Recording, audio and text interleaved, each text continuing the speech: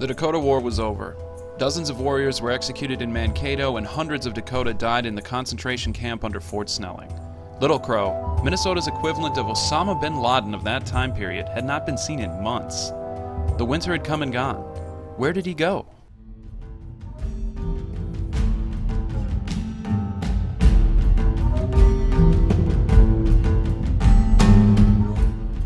Spring is just arriving in 2017 as well. It's literally the first weekend to go out riding. I go to a local biker coffee shop and get myself some breakfast. It's also a location that I edit videos sometimes too.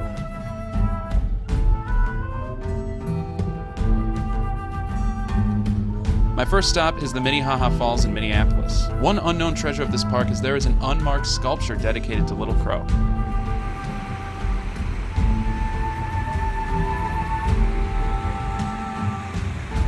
As a child, I remember seeing this mask, and it's been there for decades. There's no kiosk explaining who it is, why it's there, or what they were known for. This unmarked mask overlooking the falls is indeed Little Crow. This isn't the only effigy dedicated to the Dakota chief.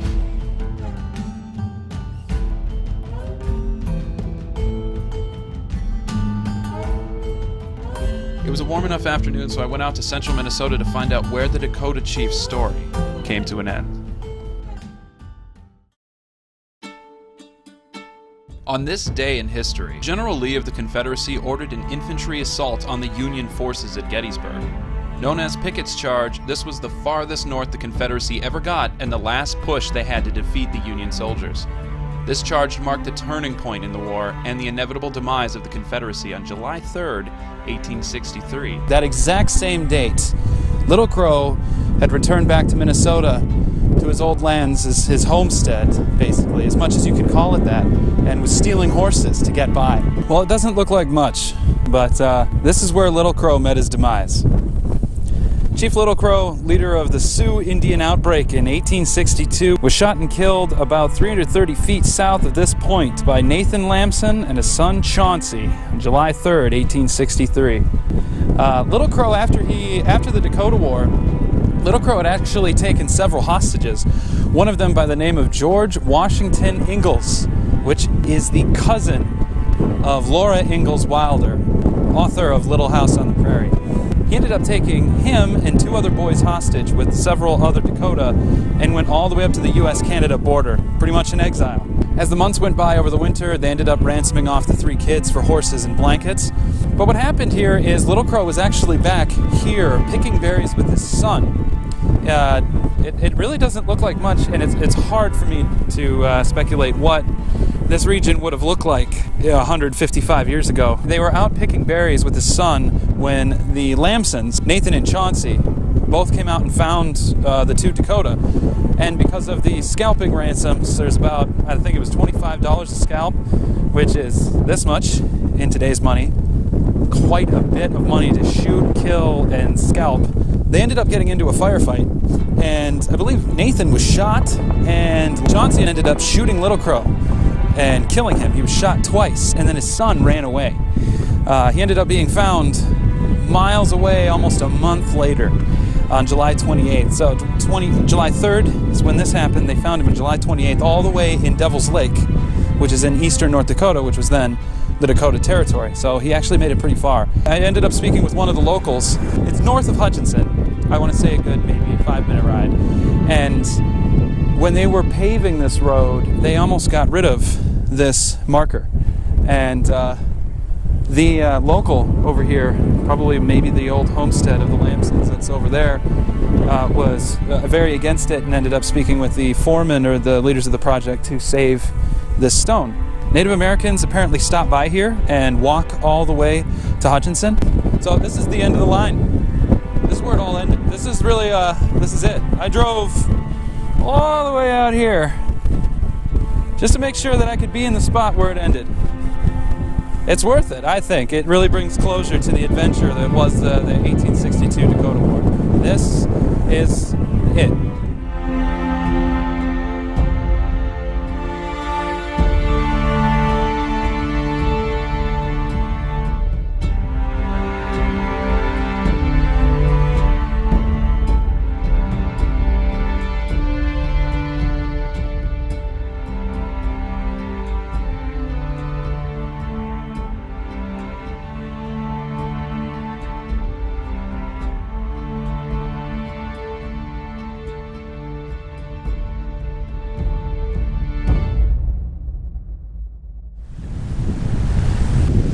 I am here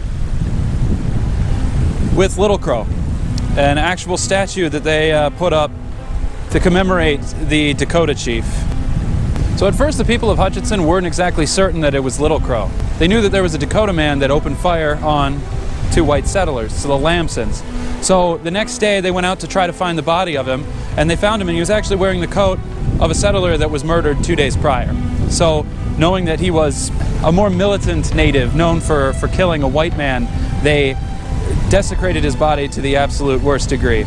They dragged him down Main Street with firecrackers up his nose and then tossed his body into a refuse pit at a slaughterhouse and beheaded him. They didn't really know exactly who they were dealing with, but then they held on to the body just in case.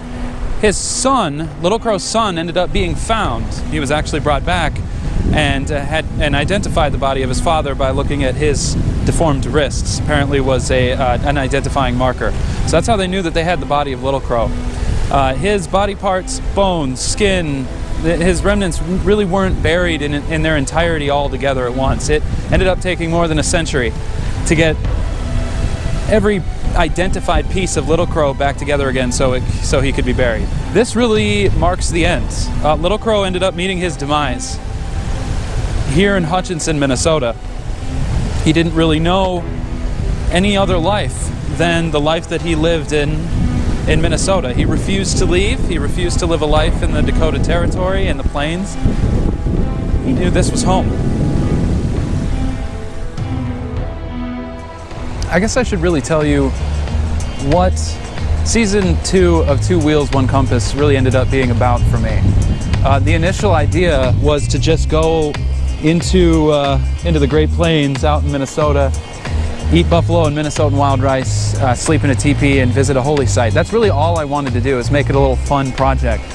But after stopping in New Ulm and seeing the historic locations of the battles and everything on the way there, I decided to make an entire season on the conflict. Initially, it was supposed to be about the war, but as I dug into the history of the locations that I'd gone, it ended up getting kind of dark. It begins with the atrocities that led to the demise of the Dakota in Minnesota. It was a treaty that ended up being broken, the annuity payments were late, and it ended up resulting in a war, and now we have this statue. I found that some of the worst things that have ever happened in human history had been done because they were legal. The deposition of the politicians in New Ulm for speaking out against the draft in World War I, exactly 100 years ago. This is being filmed in 2017. That happened in 1917. Everything that had happened then was completely legal. The Minnesota Commission of Public Safety, monitoring citizens, taking away their right to privacy, as well as taking them out of any political positions that they had, it was all legal. They had every right to speak out against the draft. They had their rights completely taken away. The atrocities that were done against the Native Americans in the region was legal. This season of 2 Wheels, 1 Compass started off as a storytelling project that turned into a historical lesson. After looking into the similar dark parts of American history, I began to find a pattern. Executive Order 9066 on February 19th, 1942.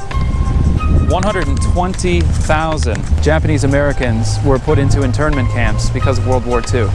That executive order was legal. And you could take it a step further and go to the human rights abuses and the genocide during the Holocaust in World War II.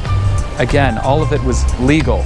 One major element that I hope that people take away from this season: you shouldn't base your morals on laws. For example, the deaths of hundreds of thousands and the billions of dollars wasted on the drug war against drugs such as marijuana, but the worst thing about it is being caught with it. I mean, it's really not that bad. It's not. In fact, it's much safer and there's no overdose. We all know this. However, making pot illegal has changed people's idea of what morality is. The people that smoke pot are immoral, even though what they're doing is healthier and safer than alcohol or cigarettes, which are legal. You have all of these laws that desecrated the thousands of lives of either the Dakota, the Jews in the Holocaust, the Japanese of the United States, the Germans of New Ulm in World War I. Some of the worst things that human beings have ever done were because they were legal.